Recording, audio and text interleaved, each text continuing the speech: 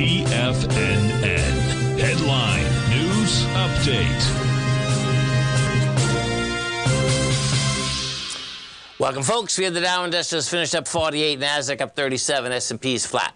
Gold contract down $3.40, trading at $2,049 an ounce. We had silver up 29 cents, $22.65 an ounce. Light sweet crude up $2.62, $76.48 a barrel. Notes and bonds. You get the 10-year note down 12 ticks at 110.26.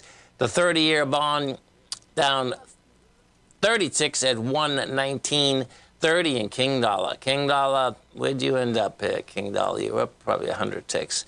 King Dollar up $8. See, it's going to give it up on price. It's going to have a good day tomorrow. King Dollar down up 81 ticks, 104, 130. Euro 107. Yen trading at 149. British pound 126. So I'm going to go to the dollar first. Coming into a Friday, the dollar, you know, basically sideways weak, but it was in the larger range. That being said, what we have out here coming into a Friday is that it just gave it up on price. You get lower highs out here. So we got to the price point of 104.436. We closed at 104.133. You know, we'll see whether it gets any juice on the way down, but it looks to me like you're going to get juice on the way down here tomorrow.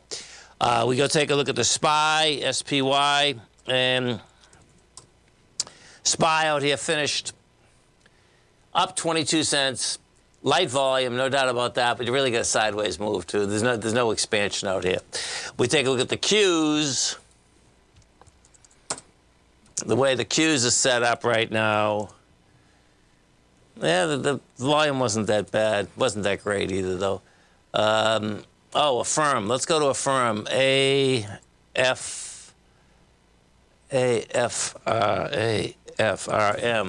So Affirm just come out with numbers. We had our man John call, and John, you're going to be happy on I-4 even though you're in traffic. The bottom line, we closed at 49. It's trading 53 right now. So let's see what they had to say. This is weird. They haven't even come out with numbers that's trading 54. Well, that's crazy, man. Yeah, these are real prints at 54. I don't have the numbers yet. Okay, so, well, have a great night, folks. Have a safe night. Come back and visit Tommy tomorrow morning. Kicks us off 9 a.m.